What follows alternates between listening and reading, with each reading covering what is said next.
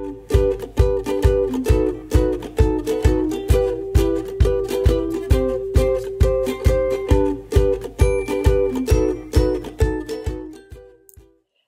and welcome to another Lawn Fawn video. Today we are introducing the brand new Mom Plus Me and its coordinating dies. This set is so cute with those critters hugging, so let's go ahead and check it out. First we have my favorite image from the set, and that is this cute little owl hugging its baby. And then we have a fox holding its baby too. We have an individual large owl and an individual large fox, and then of course a little baby owl and a baby fox too. We have this great little tree for setting the scene.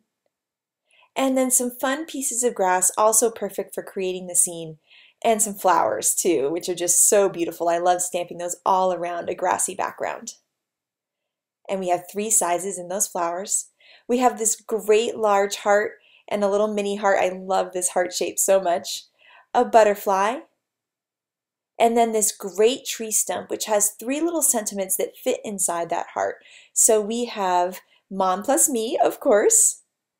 Then we have me plus you, and we have I heart you, which makes this stump usable for so many different types of cards. So here you'll see I'm going to stamp the I heart you right in that stump, and it looks so cute. We have this gorgeous mom and grandma font that are just so beautiful, and then all these sentiments that go along with the mom and grandma. So we have I'll always love you, you're so clever, I look up to you, you give the best hugs, thank you for sharing your wisdom, you're a hoot, I love you, Happy Mother's Day, of course, and then we have best ever. So you can see how you can layer them with the mom or the grandma. So I'm just going to stamp that out real quick with the best and then mom ever, which I think is such a cute thing for a Mother's Day card. And then we have a tiny little exclamation point to go along with all of these phrases. Next, I'm using my Copic markers to add some color to these adorable little critters. And you can see there where I'm adding all of the shading. I put my medium down and now I'm blending that out with my light one. And then I can move on to my darker marker. So I'm adding even more darker areas under where there would be shadows, like under the wing and under the cute little baby owl. And so that's going to really give the image some nice pop. I'm coloring his little face there, and I'm going to use similar markers to color the little baby owl, but I'm sticking to lighter colors. That way the baby owl will kind of pop up off the mama owl. Now I have put it a little bit too dark there on the eyes, so I just brought in a lighter marker and went over it, and it really lightened up the area. And there on the left you can see I colored another owl in the same way. And I'm going to use the same markers to color the larger individual owl here. And you can see now I'm just doing the same thing. I'm blending out with my lighter marker, and then I'm going to take that darkest marker and go in the areas where I want the most shading, like under the wings and under his beak. And then I can blend those out, and you can see as I blend those out it really makes the wings pop and look three-dimensional. And then here are my favorite colors for beaks. And now I'm going to work on the little baby owl. I'm going to make him a lot lighter. I thought it'd be fun to play with some different markers and just make him look a little bit different. So I'm just blending that out, and now he's a little light colored owl, which I think is adorable. Next for the stump, it's a solid stamped image, but I wanted to give it a little bit more life. So I'm coloring in all those open veins there on the tree stump with my markers and just blending it a little bit like that, putting dark on the top and the bottom, and it really makes the stump come to life. Now I'm going to be using the same method with just different markers for the fox. I love these colors to make kind of a reddish fox look. I'm continuing to blend out these colors, and now I started looking at it and realizing that I didn't want the baby fox to blend in too much. So I'm going to introduce a new color. So I'm going to take E35 and just make the baby fox look just a little bit different from the other fox. And then I'm adding more darkness around the baby fox to make the baby really pop out from the mama fox. I love these colors for just a little bit of interest on the white areas of the fox. And now I'm just going to be using the same exact technique with all of these other foxes. Now the reason I like to leave areas white is when I'm blending things out, I don't want to layer too much of the marker. I don't want it to get too dark. So by leaving the area white to the edge there, you can see I get almost a lighter look right at the tip of the tail. Now I'm going to go in and color their little ears and their faces too. Now I can move on to the little baby fox doing the same exact method, laying down my light, then my dark, then blending it out with my light. Now that all of my images are colored, it's time to die cut. So I'm going to pull apart these dies by bending them at the wire tabs and also using my wire snips to remove the pieces and also clean up any of those little metal edges at the ends of my dies. Now that I've done that, it's ready to start lining the dies up with the images. So I'm going to take that die right there, use some Post-it note tape, which is super low tack tape, to line up that die and then hold it in place with the tape. I'm going to put all the dies down that I can and then run it through my die cut machine.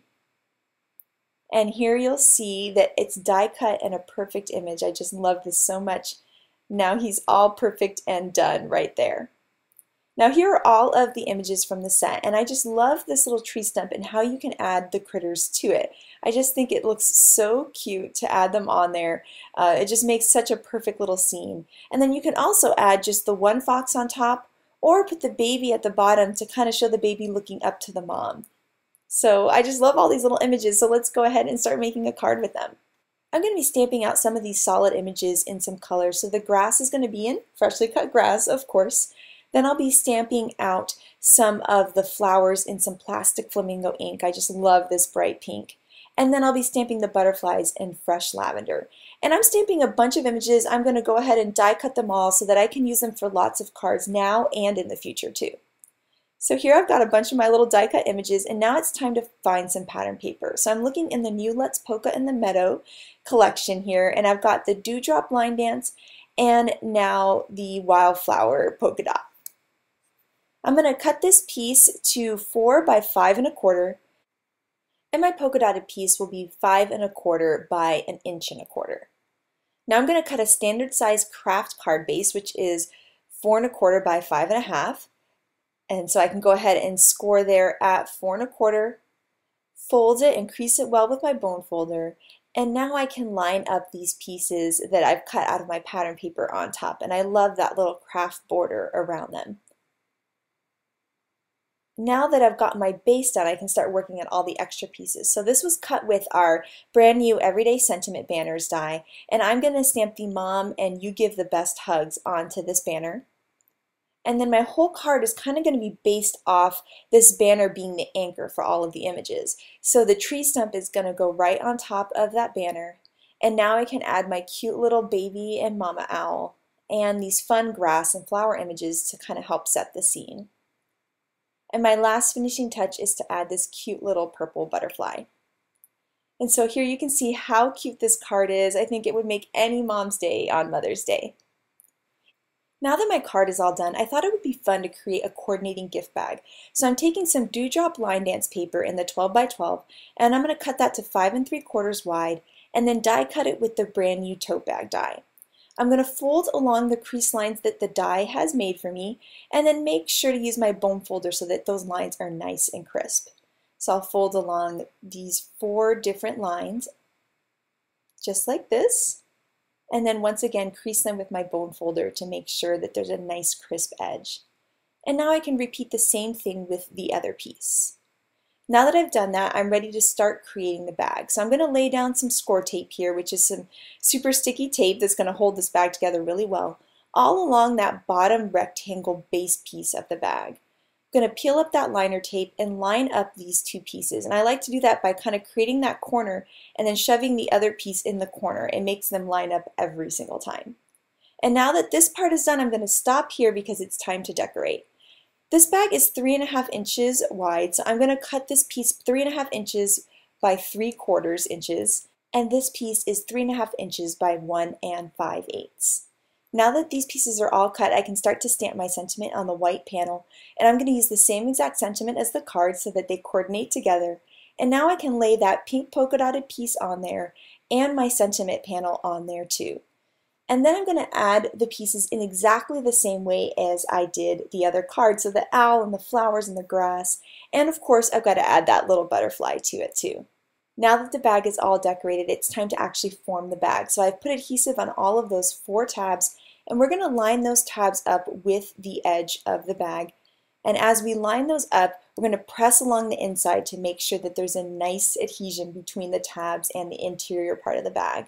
And then I'm going to push in right on those sides and form the bag, and it's just So cute. I absolutely love how it turned out. And I love that you can take the same design as a card and translate it to the tote bag. So it's a really cute, nice ensemble. You could put a little gift card or a little jewelry from your mom in there, and I think anybody would just love this. It's just so cute. Now we don't want Grandma to be left out on Mother's Day, so I'm going to make this card for my Abuela Mimi, and I have taken a 3.5-inch stitched square and cut some mermaid and noble fur cardstock. Now I'm going to take the new simple stitched hillside borders and kind of line up my sentiment there so I know how tall to make that hill. I can run it through my die cut machine, and now I have a nice stitched hillside. I'm going to use the puffy cloud border dies to also create some clouds for the top of this fun little scene, and you'll see how cute this is already looking. Now I want to stamp my sentiment, so I'm going to use some Versamark ink and stamp onto my noble fir hill here. I'm going to use that sticky ink to help me hold on some white heat embossing powder, and then I can heat it up with my heat tool and get this gorgeous shiny white heat embossed image. I'm going to start layering all of my pieces onto my card here. So I've got my hills and my fun little clouds. And what I really want to do is create kind of a shadow box look, and I'm going to use that with the new stitch square frames. So I've cut a piece of guava cardstock, and I really want it to look like a shadow box. So I'm adding some foam tape to the back of this great stitched frame, which really helps kind of finalize the card. And then I've cut out a little heart stamped with plastic flamingo ink, and I'm going to use some thin 3D foam squares to adhere down my fox, and then a normal foam square for the heart. Now I'm going to create a 7-inch by 3.5-inch piece here so that I can create a 3.5-inch square card base. I'll score it 3.5 inches, fold that and crease that really well. And now I have a card base ready for this sweet little mini square card. I'm going to add some Wink of Stella clear glitter pen to the heart. And here you can see that fun glitter and happiness that it adds. And now my cute little shadow box card is all done, and I hope my Mimi really loves it. Now here's a look at all 3 cards. I love the idea of taking a card design and translating it to a tote bag. I'm really going to try to do this more often, and I would love to see if you guys try it out too.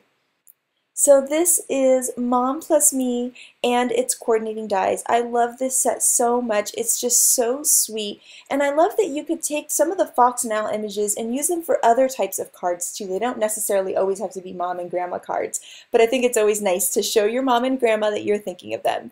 So I cannot wait to see what you guys create with this set, and I hope you have an absolutely amazing day. Bye!